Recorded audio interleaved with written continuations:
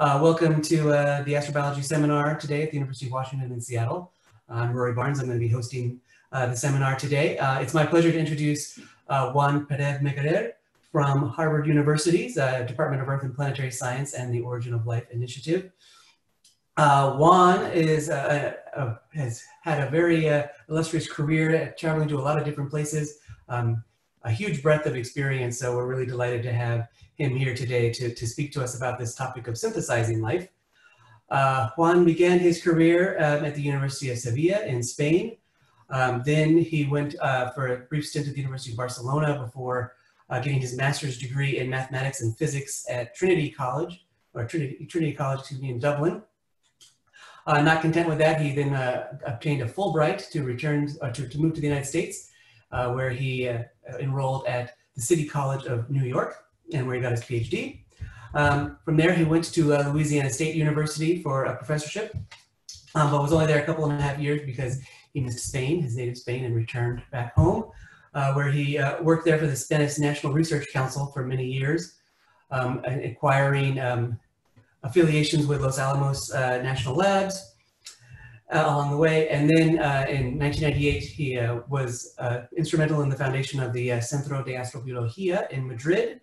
And he was there for many years before moving to Harvard in 2010 as a senior research fellow. So hopefully I got that approximately right, Juan. I apologize if I missed anything or got things out of the way. All right, thumbs up is great. Today he's going to be telling us about his research on synthesizing life. And as I said in the chat room, what I'd like to do is, if you have any questions, to please hold them until the end, and then I will read them to Juan at the end of the hour. So with that, I'm going to mute myself and stop my video, and I hope all of you do the same so that we have enough bandwidth to see all of the great slides and videos that Juan is going to be presenting today. So without further ado, I'm going to turn it over to Juan for today's presentation. Hello, Rory. Hello, everybody. I am talking to you from Arlington, near Cambridge, Massachusetts. Arlington is where my house is. And so it's a pleasure to be speaking at this colloquium on astrobiology, celebrated by the astrobiology group at the University of Washington in Seattle. So today I will be talking about what you see in the title, synthesizing non-biochemical life mimics, copying what life does using not using biochemistry. I will discuss a little bit the principles, the experiments, and hopefully the consequences. I'll be talking till about 5 or 10 till 7, so that you can ask questions. And if you had more questions that you think you want to send me an email or something, you can send me an email. You can find me at the Harvard website. You can find my email. So without any further ado, I'm going to start with a little introduction. This is a transparency where you see the history of life. It's a succinct presentation of how life is started on Earth about 4 billion years ago. And on top of it, you have the origin of the solar system and the planets. And then it goes all the way back to the Big Bang. So this is the evolution of the universe and the evolution of life. Today, I will not be talking about details of geology or biology or anything like that. I will be talking about the view that a physicist has, like me, has of life, and how he tries to copy life to see if we can bring further our knowledge of how life appeared here or how life can be made, and give us some notion as to what life could be in other places in the universe, which is one of the main missions of astrobiology. So this life in our planet, we are right here today. We are creating instruments to go and understand where we are. But before us, many other things have happened in the planet. And we are today with a vision of the evolution of life, which starts with some last universal common ancestor. And out of this, there is branches into the domains of bacteria, archaea, and eukaryota. This is not my transparency, it's the transparency of a very esteemed friend and colleague of myself, Professor Andrew Knoll. And the reason why I put it here is because this is Luca, right here is the last universal common ancestor, which presumably had DNA and all that, but we ask, whence did it come from? What happened? How did it come here? Did any protocells or some other simpler form of things that approximated the life we know today evolve before? So what I will be talking about here is like an engineering physics view of what might be happening here. And it will be not only mathematical and modeling of the physics, but it will also be accompanied by chemistry experiments done in our laboratories. So as we all know, all life is based on a limited number of basic components. And a very important feature about life and its components is that their assembly, the assembly of these components, is controlled by information carried in the form of chemistry or handled by chemistry. But it's not simple. Life is extremely complex, as we know. Perhaps is the most complex phenomenon that we know nowadays.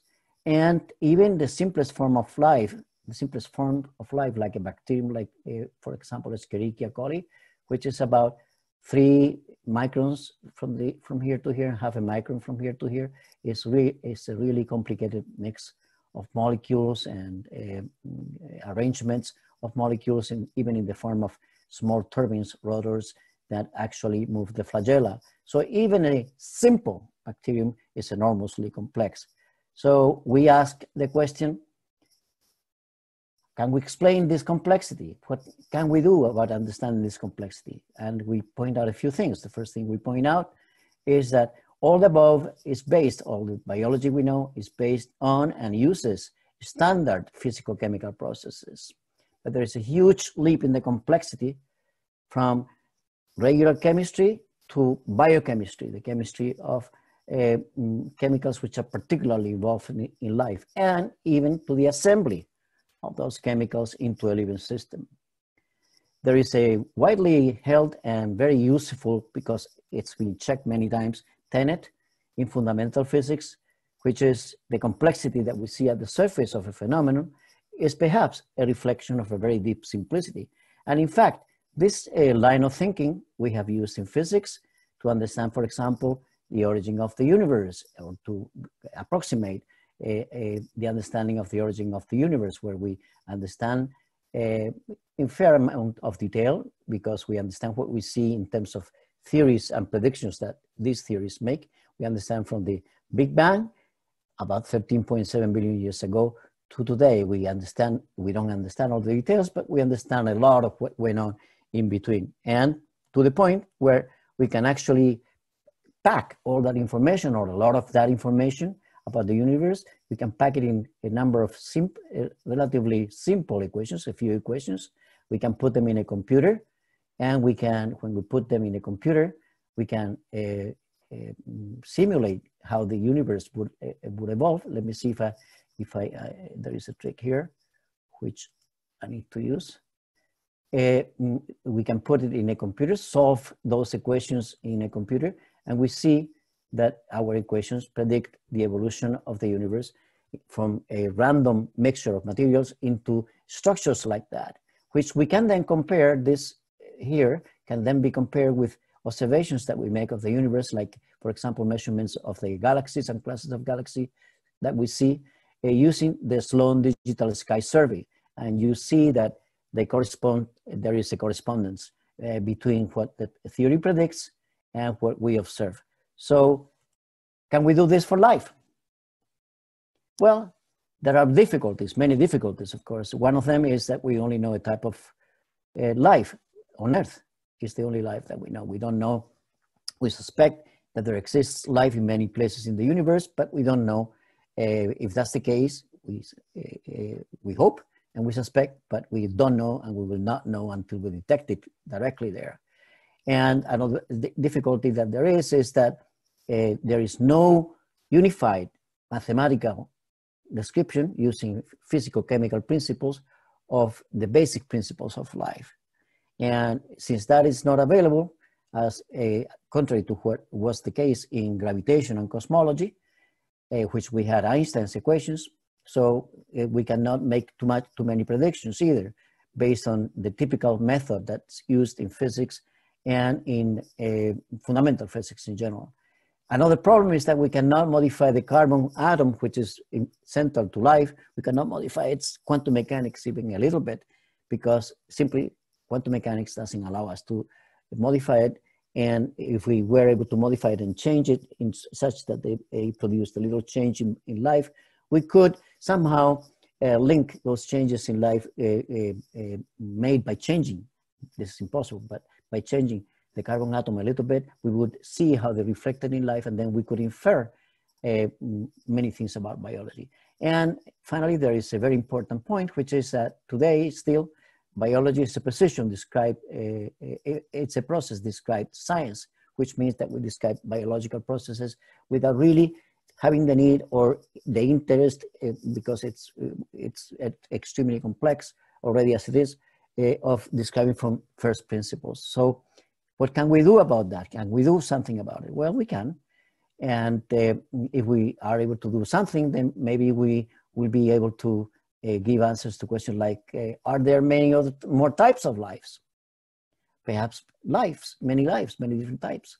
Are all lives based on biochemistry? And the first question we need the first step we have to take in order to, in my view, in order to go into such a description is to produce a general logical mathematical description of life. Is it possible? Using the power that physics and mathematics offer you in order to unify concepts.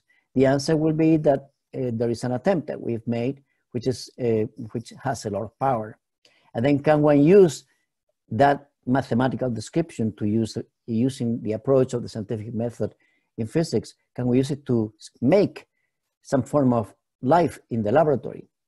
So at this point, all we have is natural life on Earth, which, as we know, it exists and adapts in many different environments in our planet.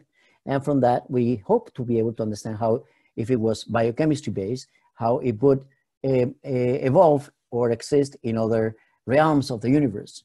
But if we had a mathematical theory, maybe we can predict new things, we could understand new things about life.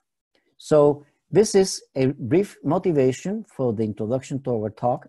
And this is the introduction I just finished. So we will be talking about some theory and some cool things these theories predict. The theory is simply a physical, chemical, mathematical theory. I will explain it in the next 15 minutes or so. Then we will talk about some theory-directed experiments, that is to say, experiments that the theory suggests you could do using synthetic chemistry, but non-biochemical polymer chemistry.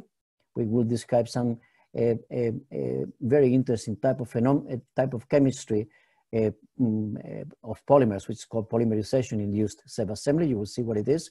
And it's generating systems which are capable of self-assembling and be functional systems with chemistry which has nothing to do with biochemistry. And then we will show how we are building a totally synthetic, non-biochemical, protocell style supramolecular object in the tens of microns in size range and what it does. And you will see it with your own eyes what they do. And then I end up with some conclusions of the talk. So this is what we will cover today. And we will now go deeply into the talk. And first of all, let's think of our friend Erwin Schrödinger. Erwin Schrödinger spent time thinking and writing about the physics of biology, and he wrote an extremely influential book, which is What is Life? People have tried to define life and debated about that forever. People have come up with schemes trying to define life or to characterize life and so on. I'm not going to do that. What I'm going to do is think a little bit like probably the Wright brothers or somebody like that thought. They want to make a bird. So we're not going to copy the wings and the feathers and all that. So the Wright brothers in particular used Bernoulli's principle and the internal combustion engine to actually enable, build a machine that would actually have the function of flight. So that's how our airplanes were built. So following that line of thinking in which you try and go to the most fundamental features of a system, here are a collection of 4 of them, which are hierarchically expressed, which most people would agree that they characterize living systems. All living systems handle information. They handle information using chemistry. With that information, the systems make parts. They manage energy, but they also make parts that will eventually be used for making their children, and they will also self-replicate some molecules which are contained, which are used within them, and then they will self-replicate and self-reproduce in a way which is programmed and controlled through metabolism and the information which is in the system. Finally, the system, the living system, will evolve. In other words, will change and in adaptation to changes in the environment, or if it will also change, not necessarily based on adaptation, but also change in various ways, like, for example, mutations, which are induced by a cosmic ray, for example. So the 2 forms of evolution, adaptive and non-adaptive evolution. These 4 properties form a hierarchy, and that hierarchy of properties we see in all living systems. In living systems, we see the genome with the information. Metabolism is usually thought of in terms of the network of metabolic reactions that take place, metabolic pathways that take place many times in our living systems. We think of systems or living systems in terms of the programmed self-assembly, not thermodynamic self-assembly, like the drops of water that fall on a leaf and then they self-assemble into a bigger drop, more stable drop. Living systems do program self-assembly, as we see here for these animals, these insects in the picture there. And finally, we do see the systems evolving, like, for example, Darwin's finches or something like that. So people have come to the notion.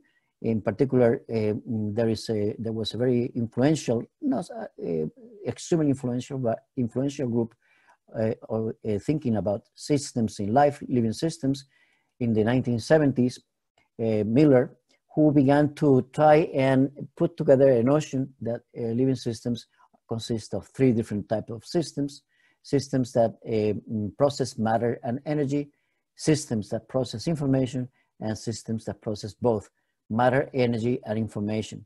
With those these 3 systems, or these 3 types of systems in interaction, you make a living system. This is a small representation of a bacterium. And there are macromolecules there that are organized into the various living systems, various subsystems.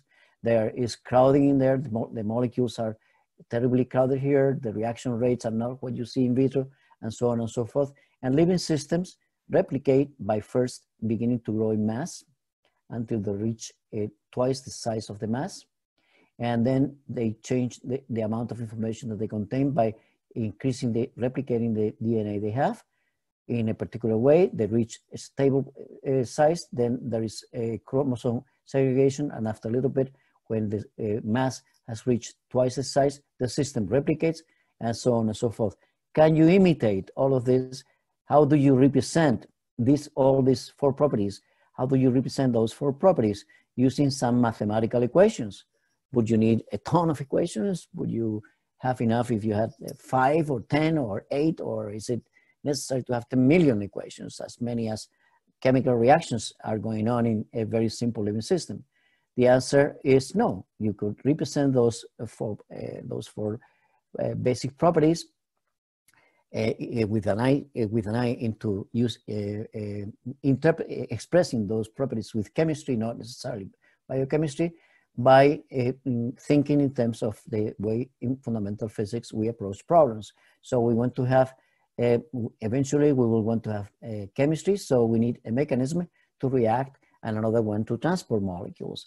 For example, we will need to have diffusion for transporting molecules and reaction for the collection of for collisions of the molecules to occur and to react. The simplest system, living system or whatever, like a living system, would need to have at least two components. Seen from very far away would look like two components. A component which is the living system itself, like some form of meta chemical species, that is to say chemical species, which is not just a pure chemical species, but probably as you go into deeper and deeper detail, you begin to disentangle that is actually made by many others, but you would need a species which would be representing like the cell, and another one which would be representing like the food. You would need to place the system in an environment which is in principle a random environment, an environment in which sometimes there is food, sometimes there is no food, or sometimes there are people who are coming and trying to eat you, and so on and so forth. So this is a form of noise in the system. A random component can be represented as a form of noise in the sense it is used in the technical disciplines. The noise can be inside because there are chemical reactions which are noisy to generate noise to others nearby, or it could be in the environment. Like for example, there could be a storm, or there could be a drought or something like that. So each of so these are basic components for such a set of equations, and those equations would need to model somehow the handling of information. For that, you would need that they enter the reaction part of the equation as linear components, or as quadratic components, or in a quadratic form, which is the product of those two. If you want to have metabolism, you would need to have autocatalysis, and for that you need to know that the time evolution or the rate of that particular species would have to be proportional to itself, or again to the product of itself with the others. So you would need to have a quadratic term in U, or a quadratic term in V, or in U and V. In order to have self-replication, you need to have a system which is actually capable of producing copies of it. It was discovered by no less than Alan Turing in the early 1950s. He discovered that systems where you have cubic interaction terms, like such as V to the cube, or V or U to the cube, or UV squared, do have what are called Turing patterns, which is the formation of aggregates that evolve. That's a very important question for living systems. And finally, in order to have evolution, you will need to have feedback loops which operate in that that random medium. Having said that, then you can begin to think of a system in which you say, okay, so what would be such an ideal system? What would be required? And that is represented schematically here in this transparency, which is a minimal model that incorporates the four properties that I mentioned earlier. It is imagine that you have like some sort of membrane for separating the inner of the living system from the outside. In the outside there is food, which is fed into the system, and then the system processes the food, and the system itself reprocesses and produces some waste, and the waste is thrown away, and then it's receiving noise and energy from the outside. This is can be represented by this particular kinetics. You can look at a paper in Physical Review Letters in 2003 by myself and three other wonderful collaborators. Now I'm putting a new version of the same together with another wonderful collaborator, Professor Fredo Perez Munusturi from University of Santiago, and also an associate at Harvard University. And you can write down the kinetic equations for this type of situation, where you have the cubic term, the linear term, a noise term for the source of U, a diffusion term so that it diffuses, like for example, a liquid that diffuses, or a liquid that diffuses and reacts, or a gas that diffuses and reacts. And these three equations are the three equations that are predicted by the spherical cow, the simplest possible, most elementary model that you could conceive as represent mathematical model that you could conceive as jointly in a unified way representing the 4 properties that characterize a living system. So once you have those equations, you can put them in a computer, and even if you put them without the last equation, as we did in the early 2000s, you put the equations, these are the form of the equations, and you put an instant of a particular instance of noise and a particular value of the constants in these equations. You put them in a computer, and the red thing is the food, the blue thing is one instance of the equations, which have the ability to propagate. And here is what happens. This is a computer simulations. So you see that it generates a pattern. Those 2 equations, not even the 3 equations, with the 3 it's even more interesting, that fills the space. That doesn't look very much like a living system. So you could change the parameters, same equations, same noise, different parameters. Oops, excuse me. You put that in a computer, and this. Well, I chose, okay, so you have different situations, completely different situations. This one is, it makes like a collar of pairs, or you can have a situation such as this, which looks like a colony of bacteria that actually replicate. And if you measured the properties of those objects that you see oscillating and evolving in your screen, then you can begin to see that they actually, you can measure the mass, you can measure the entropy, and the negative of the entropy is information.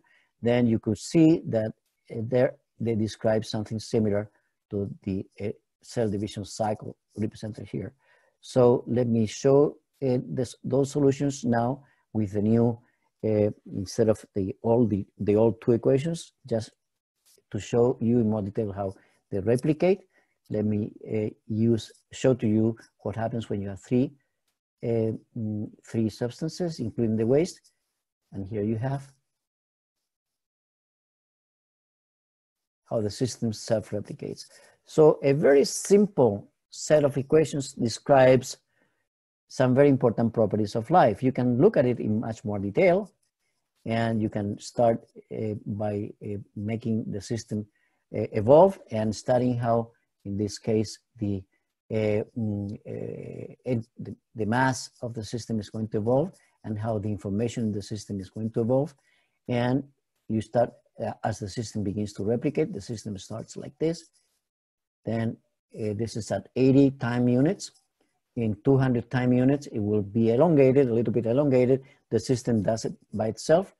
In this curve here, you see that the information the mass is changing a little bit, and the entropy of the system is changing in a way which is approximating what the cell division cycle does for a natural living system. So these equations in some way include many of the, can represent many of the basic features of a living system. They lead to self-replication, they have information that evolves, changes, and so on. You can also show that they are adaptive, and so they represent the 4 properties. But this is mathematics. It's not chemistry. It's not anything that we see alive. These are computer simulations.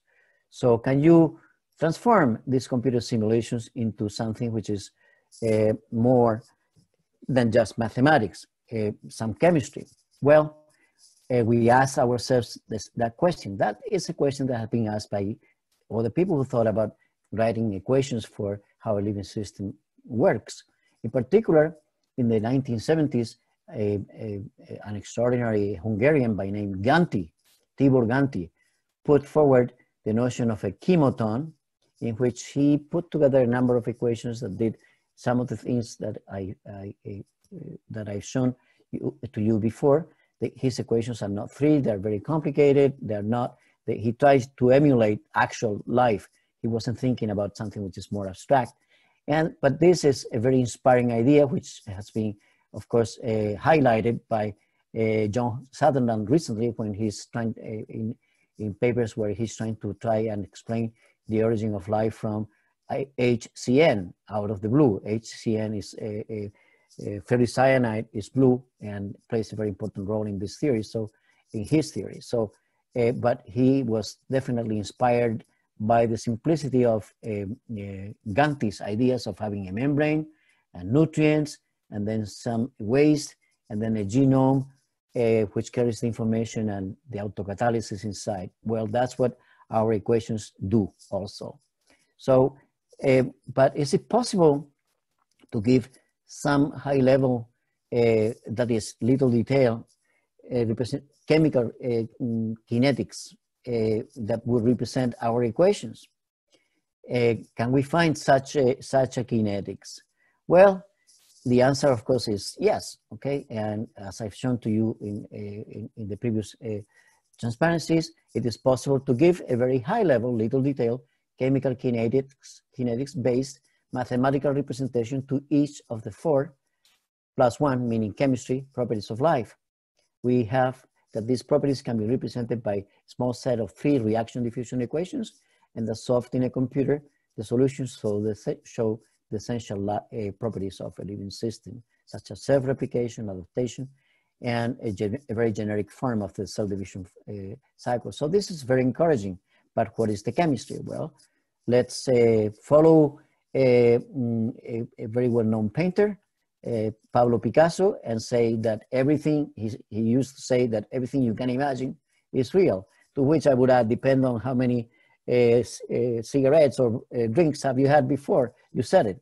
But everything you can imagine with the help of the scientific method, that's me now, you could in principle begin to feel that it is real, or have some notion that it could be real if you've done this, the physics in this case correctly. So surprisingly, the equations that we see are actually the equations that I wrote down for you earlier, are actually the equations for the kinetic of a very famous chemical reaction. We didn't know that this was the case when we wrote the equations. And these equations are a model for the kinetics of the Belousov-Zhabotinsky, more about it in a minute, Belousov-Zhabotinsky oscillatory chemical reaction, which is a redox chemical reaction. BC, which is how I will call Belousov-Zhabotinsky from now on, BC has nonlinear oscillations and produces radicals, chemical radicals. These 2 points are very important. The fact that it produces nonlinear oscillations will have to do with the fact that you can build a chemical automaton based on the BC chemical reaction, which is capable of behaving like the most advanced automaton in computer theory, which is a Turing machine, the same Turing that did the Turing instability.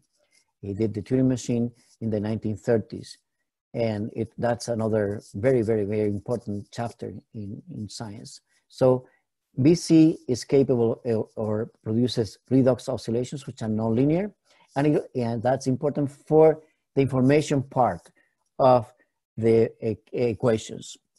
And when you make them into chemistry. And in addition, BC produces radicals, which we will see in the next few transparencies, we will see are fundamental to actually generate polymerization and generate like a vesicle, which is what would provide you with the vesicle, the formation of a vesicle will provide you with a gradient of free energy between the inside of the vesicle and the outside, and therefore provide the environment in which concentrations are different in the inside than the outside, and that will provide, through the intervention of physical chemistry, will provide what you need, which is a gradient of free energy to actually run the system.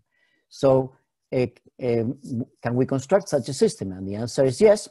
And how do we do it? Well, we will use the guidance provided by the equations, and we will first of all try and generate using the BC reaction later, but at first we will try and generate a vesicle from a homogeneous mixture. That is to say, we will try and generate from chemistry alone some structure which is capable of containing other material in the inside, and the evolution of the other material in the inside, combined with the evolution in the material on the outside, will generate a system that is actually capable of doing things. And that we call the starting of such a system to do its functions, we call that boot up, just like you do in computers. When you start a computer from just power and the structure of the computer, you boot up the system. So I will show you how you can boot up a system using chemistry. And there is extant cells give you an idea of how to do that. You need to establish a gradient of free energy between the outside and the inside. You need to have some chemistry in the inside that produces some membrane to guard or to keep that gradient of free energy. And you need to, in that way, you can concentrate chemicals inside, which will act at the correct reaction rate so as to have the system operating.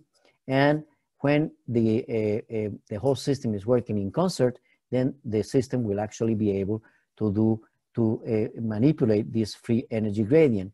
In living systems, all this metabolism part is done through the network of metabolic pathways that we're familiar with. And what we're going to be doing in the next transparencies is the equivalent with polymers of this part of the metabolism. This is roughly, it's not exactly that. In order to do that, what we are going to do is start, in order to provide the generation of this particular,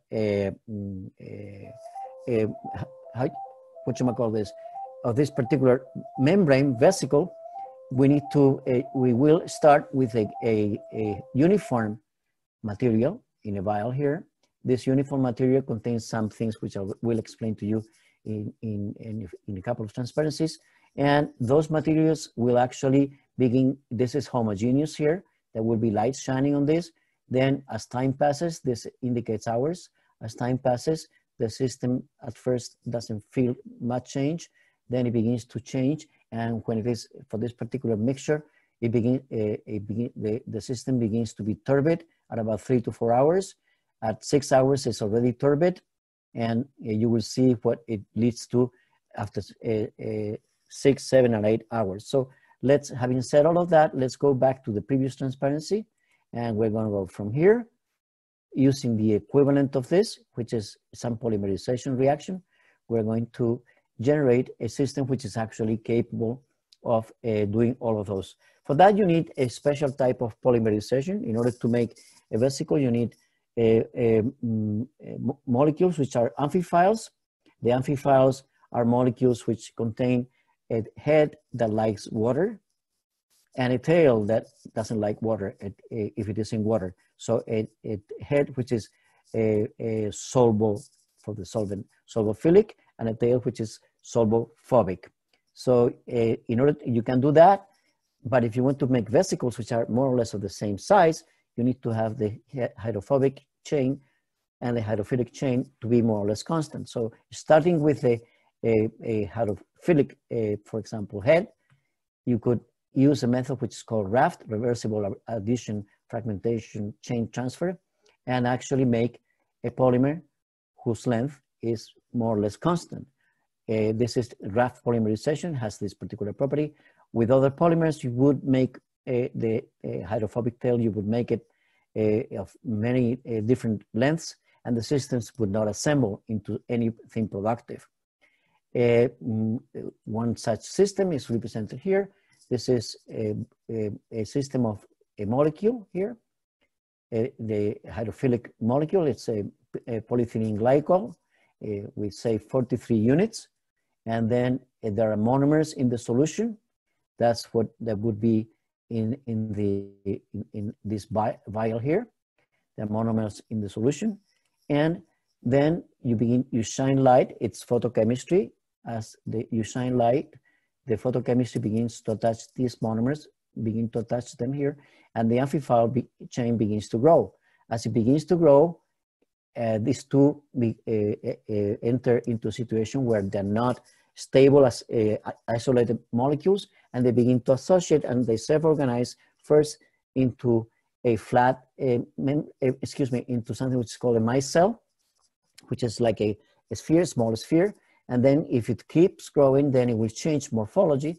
And for example, you could see in this pictures taken from a paper by Jan Szymanski and myself, published in Polymer Chemistry in 2016, you will see that out of a blob of polymer, there is a polymer. This is taken the picture on the left is taken 15 minutes before the picture on the right, a polymer that begins to grow, and as it grows, with a chemical reaction, it begins to change the structure inside. So you see that this is a vesicle. It has here, each of these notches represents 6 microns. So this is about 8 microns here, and this is about 12 microns here. So you see how it grows in 15 minutes. So this is a vesicle which is in the making, and using this raft polymerization and using a process which is called PISA, for Polymerization Induced Self-Assembly. It's a very nice name. And here you have in more details a little bit of how it works. Let me see if I am able to, I just had a glitch in the slide. So you start with a hydrophilic head. You add, which has attached to it something which is called a macro, this is the macro, the hydrophilic head, chain transfer agent. And then there are monomers around. This is the solution. Then you shine light, and the shining of the light produces the polymerization of these monomers onto this hydrophilic tail. And what happens is what you see there. So there is the hydrophilic head, the hydrophobic tail, and there is a chain transfer agent which stays at the end of the hydrophobic tail. And this is the membrane, the vesicle membrane that has formed. These vesicles, the shapes they take, they can be of various types. It can be in the form of vesicles, as you see here, but it could also be something which are called worms. So first you make micelles, then you make worms, then you make vesicles as the polymerization keeps making the chain of BC of the hydrophobic tail. You make it longer and longer, so you end up making vesicles. So these vesicles can be filled, can be done with light, as I mentioned. They can also be made with radicals, as the one produced by BC Chemistry. And the apparatus that it takes to make it is it's fairly simple. If you have interest, you can check a paper by us in Scientific Reports in 2017. And what happens is, if you do it with light only, you produce, as you see here, you start with the homogeneous mixture. The homogeneous mixture begins to react. Reactions begin to take place there. The chains grow, they self-assemble, and they produce objects, which you can see in this next transparency here. In this movie, this is a movie taken at the microscope, and you can see, we have a better quality movie. You can see somebody coming out of here, which is growing. You will see that he collapses, and then he grows again. And when he collapses, more structures like him begin to appear near him. And that's because as if they were spores, he puts out some of the unused macro CTA molecules, and out of that, more vesicles appear and reproduce. A vesicle can have many cycles. We call this phoenix behavior, because it's like the phoenix of mythology, that it grew up again out of its own ashes. So that's essentially what it does. But not only does it do that, it also, the population changes. In other words, the system begins to self-replicate, self-reproduce, and you begin to see a lot of activities of interest in the vesicle. You see also that the vesicles go towards the center. They have photochemistry that actually brings the vesicles towards the light. It could also be thermochemistry, but it's photochemistry in this case. And you see things in more quality than in the previous transparency. You see things like this. So here is somebody coming from Seattle, going to Oklahoma. So He's coming to the center. This is about 12 microns. He's growing in his first generation, collapses, grows again, more grow, and so on. And this is an emergent behavior, which was totally unexpected. So we now understand how this happens. And if you're interested, there is a review paper coming out by Sam Pierce and myself in Polymer Chemistry, describing how this happens. And I can give more details if you wish. You can also build with the BC reaction. I said you could build something like a computer, and the BC reaction produces radicals. The radicals that are produced by the BC reaction can actually take monomeric units, and this is the BC reaction. The ruthenium goes from reduced to oxidized and produces CO2 and H2O.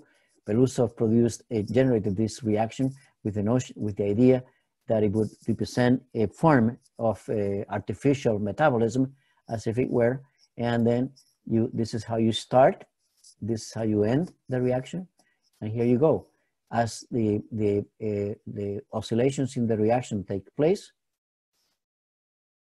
here they produce, this is the hydrophilic tail, this is the chain transfer agent. The red balls are the monomers of which will make a hydrophobic tail. So the radicals producing the reaction generate the attachment, the polymerization of the monomers onto the hydrophilic head, and it will grow and grow and grow and eventually make a vesicle. And this is the way this would look like after 20 minutes to an hour. So it's a fairly quick process. This, when you look at them in more detail, and I will show you a couple of pictures, when you look at them in more detail, you will see that they have really interesting details. This was published in Angewandte Chemie in 2017, and it was the cover for that section. Here you have what I just described to you, and here is the reaction in the laboratory. The sound you hear is the noise of the agitator and the air conditioning in the laboratory, and you will see in a few seconds, you will see how this reaction changes. The color changes to clear, which is the oscillation. So right now it's reduced. It's around here, it's reduced. And it will change very quickly to clear, which is the oxidized state. It reaches the oxidized state. Another part of the polymerization reaction takes place, and then it will go slowly into the reduced state, and so on and so forth. Somebody, not us, somebody said, who understood the paper and knew that we could build a chemical Turing machine using the BC reaction, said a primitive chemical robot makes molecules and uses them to construct its own molecular container. That's perfect. It's actually true. The oscillation takes place, it controls the polymer. It's like a computer, controls the polymerization, leads to self-assembly and self-encapsulation of the system. And when you, instead of doing it with light, you do it this way, and you study with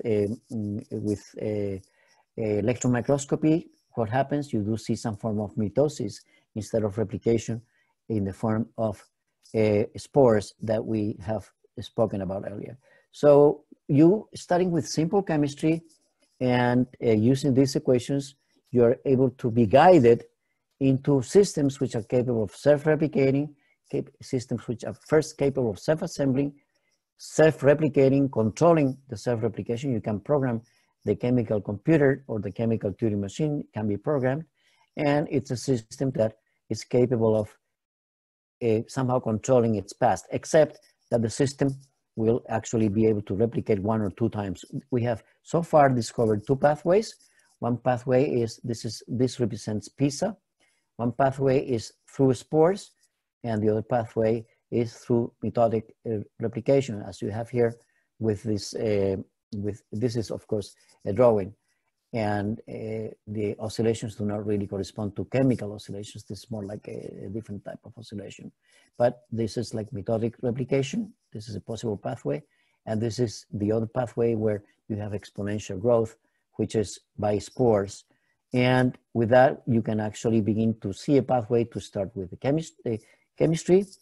And from the the ideas, the notion, the equations, from that you construct a chemical system that you can actually build in the laboratory and implement this paradigm of a system which is capable of handling all four properties of a living system.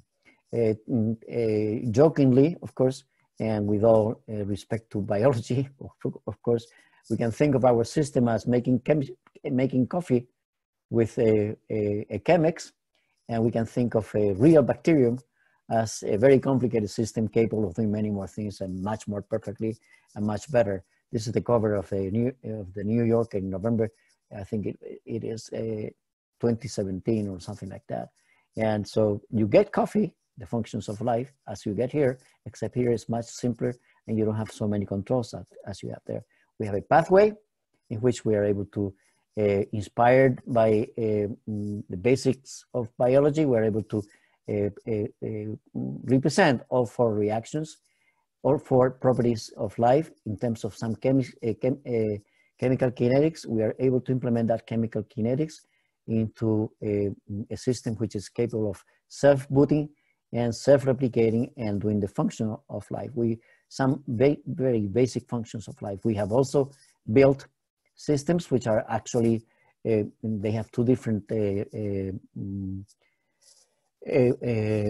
catalysts, and one is more adept to a particular type of light than the other, and so they are the same type of living systems. We call them bichos, which in Spanish means bugs, and in English is the acronym for biologically inspired, chemically operated synthetic systems. And then in some metaphorical sense, these systems select themselves just like the finches select themselves depending on the weather and the conditions. They select, the populations are selected in terms of their ability to survive. And in fact, we're doing some experiments. These are experiments with Sai Katla and Chen Yu Lin in my laboratory, which we are preparing for publication now, and where we see the behavior of this, several of these meta species, one with a zinc catalyst and the other one with a zinc catalyst, and we see that the behavior parallels the behavior that was found by Gauss in the 1930s for paramecia fighting with each other. So we wonder what this is telling us. This is telling us that you can concoct some kind of chemistry or put together some kind of chemistry which is not biochemistry, which can be summarized with a very little amount of detail, can be summarized in a small set of 3 equations that unify all the basic properties of life as we know it today on planet Earth. If we solve these equations in a computer, we show that they have the solutions display the phenomenology of a generic living system. With those, we can design an active synthetic polymer vesicles which self-reproduce by spores. When they collapse, we understand how the collapse happens because of hydrodynamics and osmotic forces and so on. We understand that in a fairly good amount of detail. And then they release molecules which again can react with the environment, and they make their own vesicles again. And those, we call those spores in some way, these degraded chemicals, and then solve a chicken and egg problem. That is to say, how do you start the system? Well, the system starts with a homogeneous material which can chemically react and then produce isolated system. The system is it's out of equilibrium system. We have developed, I didn't explain this because time is of the essence and I just didn't have time. We have developed a chemical computer, a chemical tuning machine that actually is able to do also this polymerization process and synthesizes its own enclosure and boots up a program system which is self-replicating. What it boots depends on how you program the computer. and may also be self-reproducing, definitely self-replicating, maybe self-reproducing like the previous one. We call these objects bichos, which in Spanish, it stands for biologically inspired, chemically operated synthetic systems. In Spanish, a bicho with only one S means bug. So it's a nice acronym. We have put two varieties of bichos, different catalysts to compete for resources, and the one that's less fit is eaten by the others, which is interesting, but also quite unsettling. And then finally, these synthetic systems illustrate how some basic features of the properties, the functional properties of life and its behavior can work without using biochemistry. Biochemistry does it, of course, but this chemistry also does it, and it's a fairly simple chemistry. What does it tell us about protocells and the origin of life on Earth? We were thinking at the very opening of the talk, we were talking about what came before DNA, before RNA, before life as we know it. So we're talking about probably something about here, very, very, very at the beginning. But of course, I don't think it was one of our bichos, but our bichos can tell you that there is possibilities that something much simpler occurred. And redox reactions are extremely common. And redox reactions produce, are capable of being used for computing, and redox reactions can also be used for polymerization because they produce radicals. This is all very important and very interesting in view of the huge variety of planetary systems that we're finding and how they organize themselves into gas giants and a variety of other rocky planets and so on and so forth.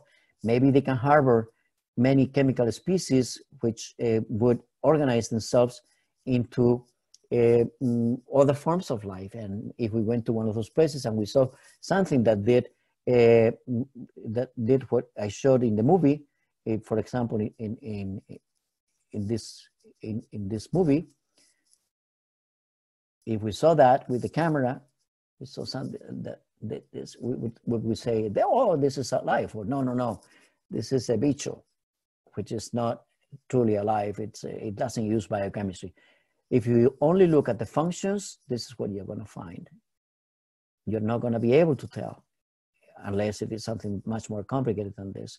But this is where this leaves us. It leaves us thinking, at least me, thinking that life is probably a very common phenomenon in the universe. And it depends a lot, the nature of the life that we see in different places depends a lot on the conditions in other planetary environments.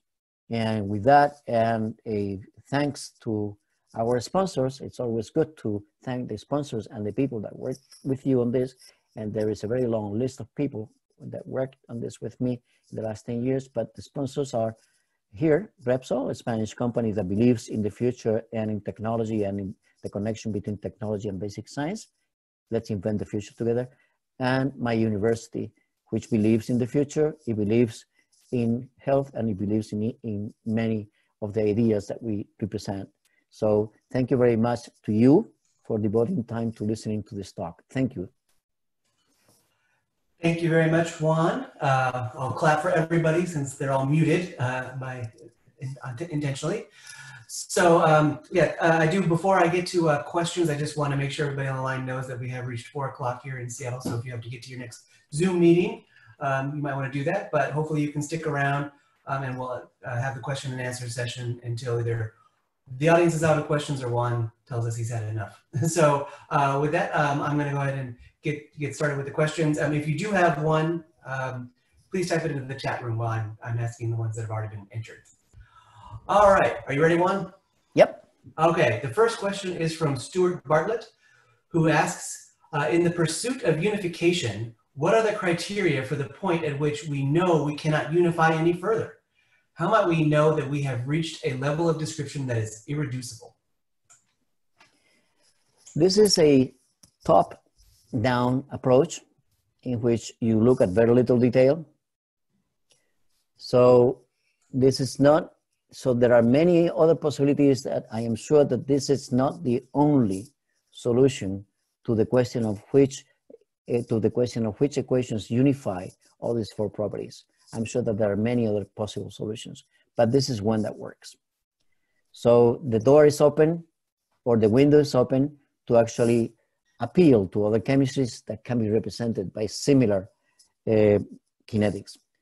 The kinetics that you see there for Belousov-Zhabotinsky is a particular coarse graining of the kinetics of Belousov-Zhabotinsky, and there are three chemical reactions essentially there. In the chemical, in Belousov-Zhabotinsky, there are more than 100 elementary chemical reactions taking place. So this system per se doesn't tell you what the level of detail is that you can approach. Great, thank you. The next question is from Eric Egel, who asks, is there a qualitative difference between the 2D and 3D dynamics of these equations? He entered this in during the talk, and I assume he's going to mean the BZ equations, but maybe I'm wrong.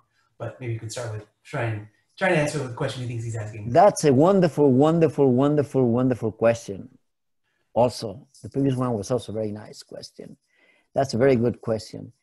The 2D, the reason why he's asking this question is because he knows that the universality properties of systems depends on the dimensionality of this, in which the system operates. So that's the basis for the question, I think. And what we've idealized here is we have thought of the system as a section of a sphere, okay? But your question is legit, and it needs to be pursued in more detail, okay? From the point of view of the kinetics, from the point of view of the dimensionality of the structures. So we have assumed that it is a section of a spherical kinetics. And the reason why we can assume that is because you can actually represent the energy, the total energy, and various physical-chemical properties of vesicles and other self-assembled structures in 2 dimensions as if they were a 3-dimensional object, or as if it was a 2-dimensional structure with rotational symmetry. And that's what we have assumed. All right, yeah, thanks, Juan. All right, next up is a question from Alan Caswell, who says, if I missed it, I apologize, but what is the cause of the collapse of the vesicles in the PISA experiment?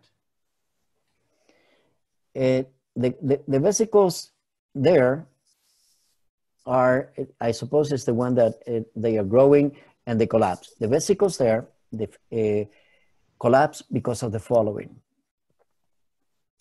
When you, first a short mathematical description and then the meat, as if it were, okay?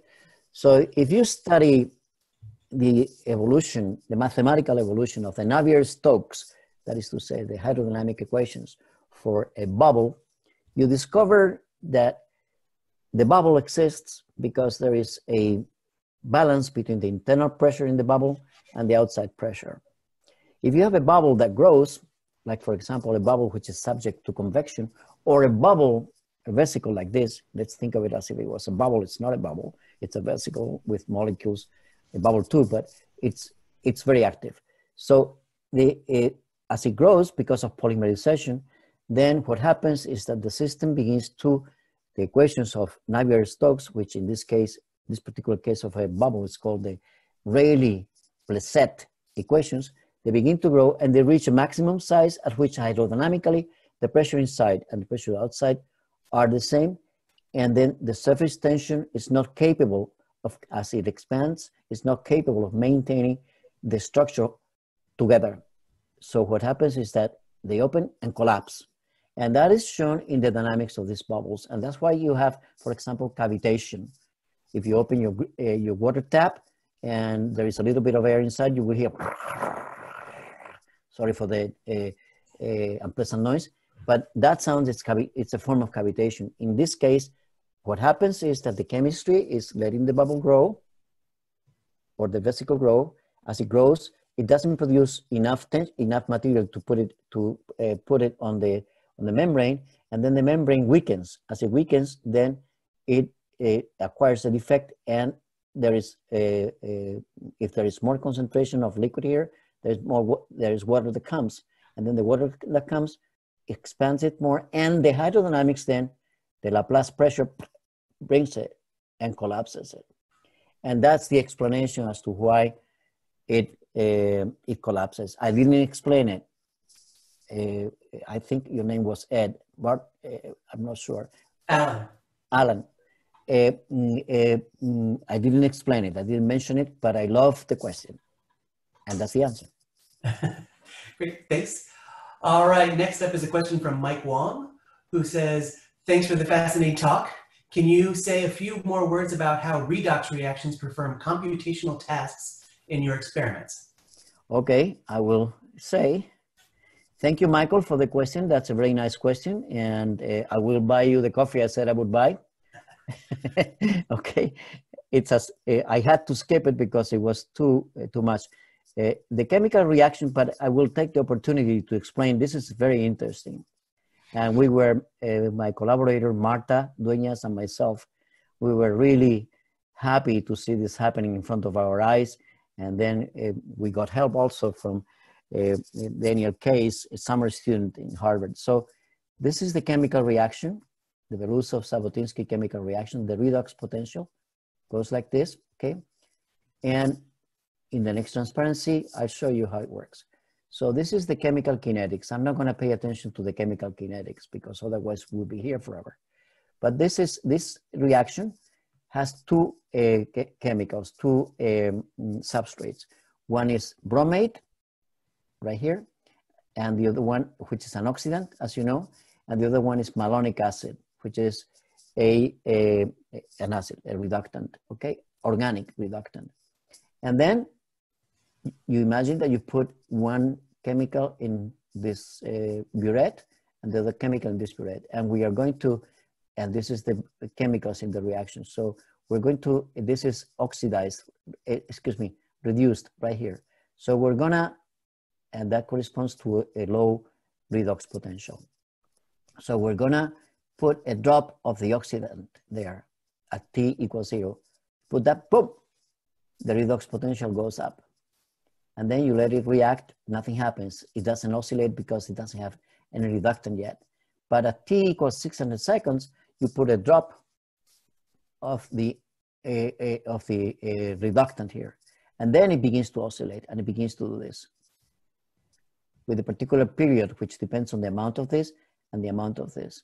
If you add another one of these, then there is a shift in the average value of the amplitude and a shift in the frequency, which increases and so on. When each time that there is an oscillation, a radical, a type of radical is produced here, and a different type of radical is produced there. Those radicals we have identified, and those radicals in the oscillations interact with the monomer. And when they interact with the monomer, they lead to the polymerization. We can control how this operates by building sequences of chemicals that are fed to the reaction. And in this way, we are able to program how much is produced of each in the oscillations. When the oscillations take place,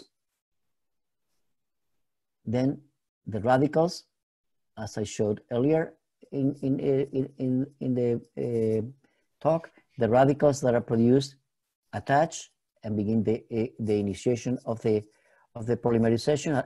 The radicals attach the macro CTA, and then the macro CTA leaves space for the monomer to attach, to polymerize on top of this N of the hydrophilic chain.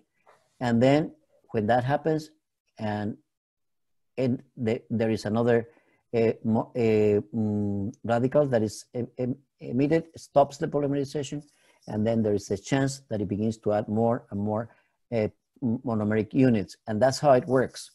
And we can control how it works by controlling the properties of the amount of malonic acid we put, the sodium bromate, and the sequence in which we feed it to the reaction.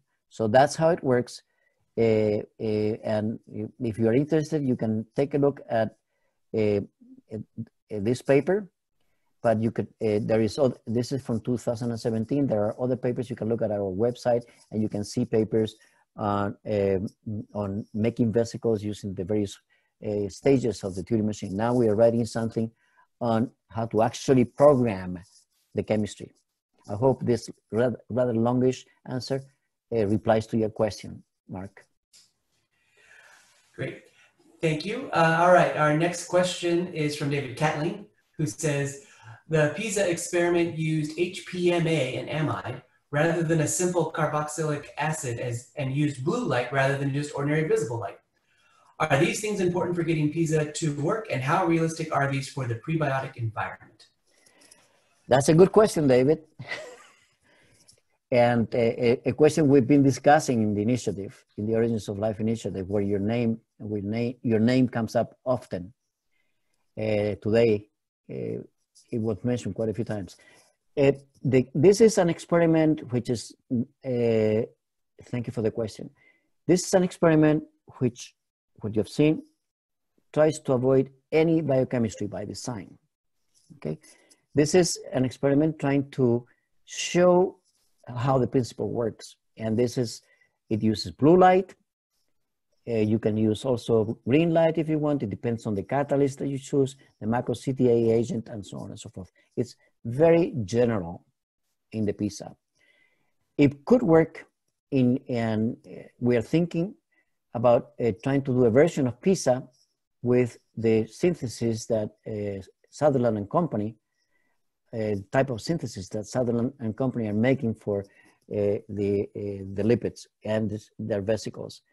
I think it would work with that there is a path to do it. I don't know the details, and I don't know enough chemistry to be able to find out the details, but I'm very willing to think about it because I think it's fascinating to understand if a pathway for PISA in the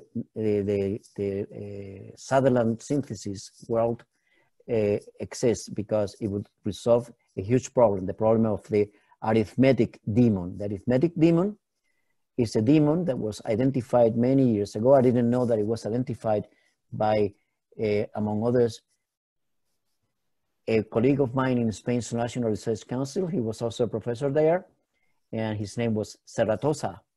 And he was a few offices down from mine. I never spoke about this with him. This is about 40 years ago. But the arithmetic demon, it's a demon that says that you lose, if you have very low concentration, you cannot have the chemistry going, the chemical synthesis going very easily, because you cannot purify, you cannot concentrate enough, and so on and so forth. And the presence of a vesicle that actually is capable of encapsulating some important aspects of the chemistry is a huge step to solve the concentration problem, and A, and B, it's a huge step to also enable other pathways that would be new chemical pathways that would happen in the concentrated vesicle, where you now have crowding, and the chemical reactions, some chemical reactions are more selected than others. So that's the answer. Great, thanks. All right, and the final question comes from Mickey, who asks, when you suggested life may be quite common throughout the universe, did you mean to imply simple life or multicellular life? I did mean a simple life. Okay, I don't mean other lives. I mean simple life, and I don't think that what I don't think is more strong than I don't believe. I don't think that what we've done here has anything to do with simple life at the beginning of the earth, of life in the earth. This is a scenario. It's like birds and planes that I mentioned earlier. Today I've been mentioning that a few times, I don't know why. But birds, you see a bird, you want to copy it. You don't copy a bird that flaps and all that. Icarus did that and he crashed. And so the Wright brothers got it right. They looked at the principles of physics, and they were inventive, and they used the internal combustion engine to help him copy the function of light. The same thing with radio waves. Maxwell invented his equations, and then Hertz was able to actually manipulate using the equations, he manipulated some sort of setup, a rig, they would call it, I suppose, where he actually made electromagnetic waves. And later, Mr. Marconi, Brown, and company came and put radio together. It all was contained in the equations that Maxwell put together, but the radio waves that you produce, and some of which are carrying our words and images here today, are not the radio waves that are produced naturally by whatever events are taking place in the interior of the sun or Jupiter, just as birds are different from planes and so on. So this is just what I have presented is a scenario that shows that making things that behave like life does not require biochemistry, period. That's all it says. It also tells us, and with it, of course, it's telling us that there may be many possibilities in many other planetary systems. And the safe thing to say is that it would be very simple life. Great. All right, well, that's it. That's the end of the questions. I want to thank you again, Juan, for a fantastic, fascinating talk, and thanks to everybody who's participated remotely. On behalf of everybody, I'm going to give you another round of applause. So we just have to imagine that 65 people are applauding you. So with that, that'll conclude today's seminar, and hopefully we'll see you at a future astrobiology seminar. Take care, everybody.